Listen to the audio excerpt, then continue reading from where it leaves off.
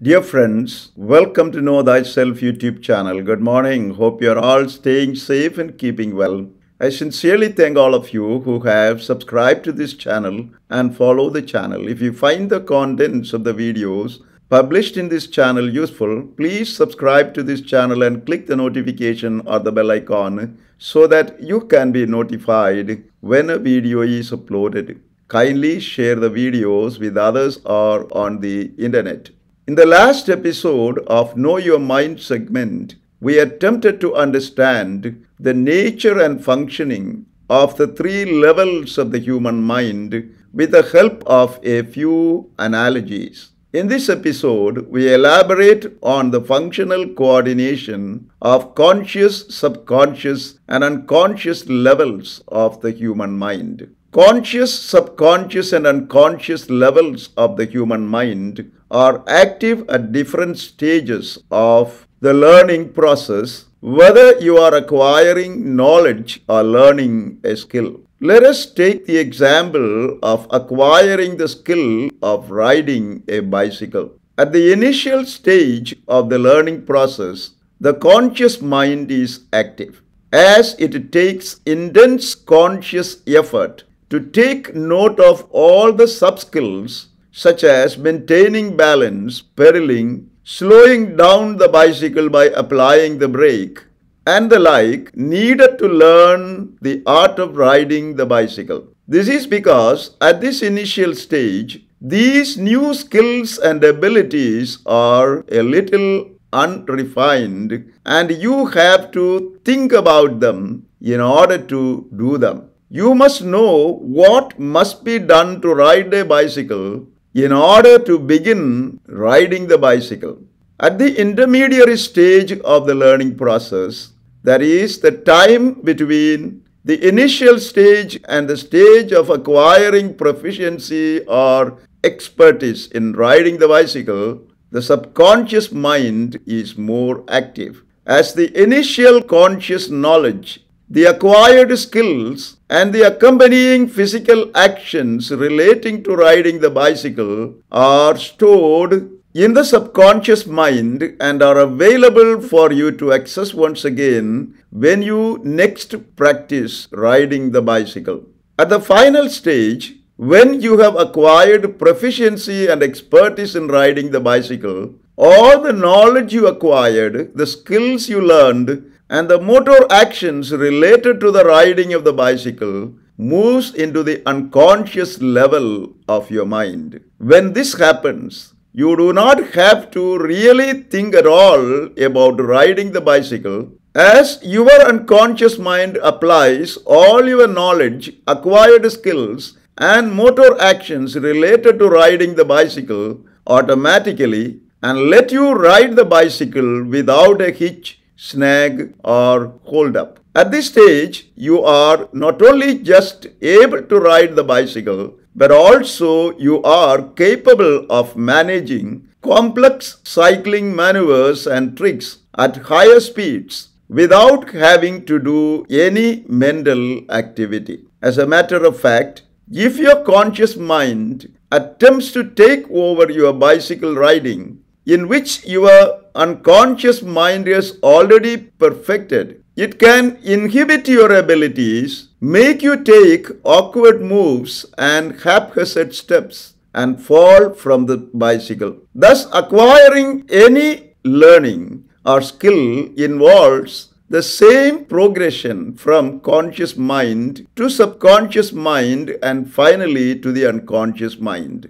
This is also true of learning a new language.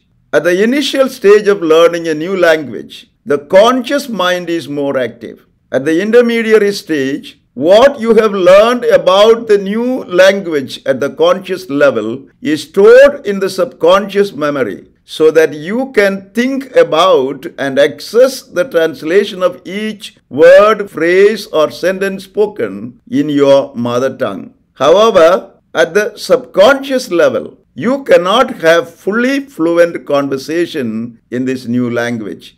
When you become fluent in a new language, you do not have to think about and translate each word, phrase, or sentence spoken into your mother tongue because you understand implicitly what is being said in the new language at the level of your unconscious mind.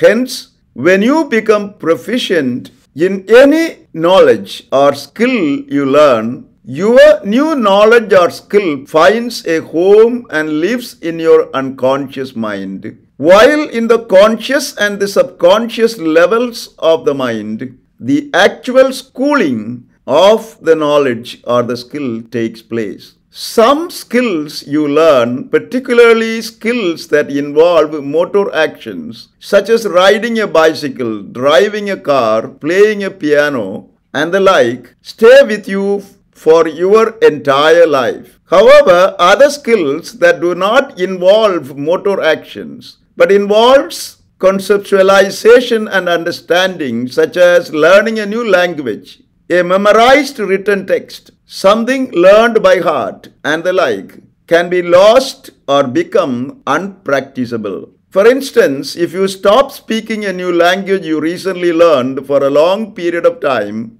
you will lose your fluency in speaking it. You will not be able to grasp the full meaning of what is being said in that language. You will find it difficult to give basic responses in that language. You will make grammatical errors and forget some words and phrases entirely. This is because by not using the new language for a long period of time, your unconscious ability to simply conceptualize and understand what is being said in that new language is lost. And you just have only a fragmented residual knowledge of the new language. If this fragmented residual knowledge of the new language is given conscious attention and effort by further learning and repetition, your subconscious mind would facilitate the quick relearning of the language and help you acquire its greater fluency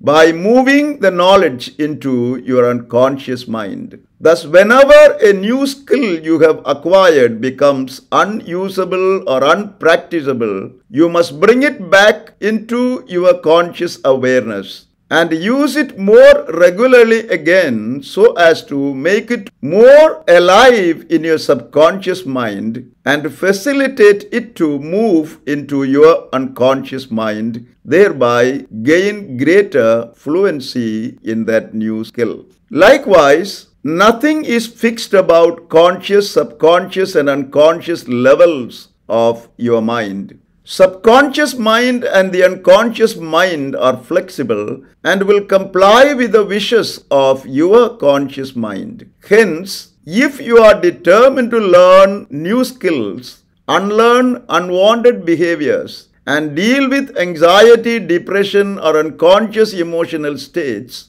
your conscious mind can connect to both the subconscious mind and the unconscious mind and bring about the needed changes in your life by reprogramming your subconscious mind and the unconscious mind. Though your unconscious mind cannot be easily accessed and altered directly, like your subconscious mind, you can make use of your conscious mind and subconscious mind to learn new things and create new associations between sensory inputs and emotions. With the help of therapy, various techniques, and mental health professionals, thereby teach your unconscious mind to act differently. However, the most important thing is your attitude. You need to be optimistic, believe in yourself, and know that with the help of your conscious mind and subconscious mind, assisted by